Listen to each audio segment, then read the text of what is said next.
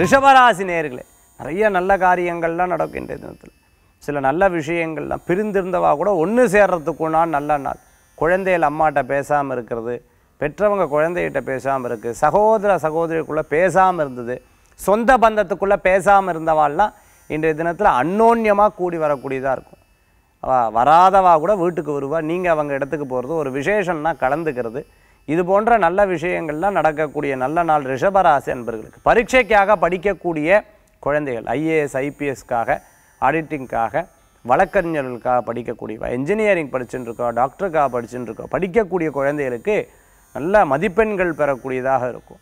எதிர்காலத்தை பற்றி சிந்தனை, அம்மா அப்பா எவ்வளோ கஷ்டப்பட்டு படிக்க வர, நம்ம ஜெயிக்கணுமே அப்படிங்கிற ஒரு எண்ணம் மனசில் தோணும். இன்றைய தினத்தில் அதிர்ஷ்டம் தரக்கூடிய அற்புதமான எண் 6, நிறம் வெண்மை. வழிபாட்டுக்குண்டான தெய்வம் மகாவிஷ்ணு வழிபாடு, நாராயண வழிபாடு, விசேஷ பலன்களை தரும் அற்புத வழிபாடு ரிஷபராசி அன்பர்களே.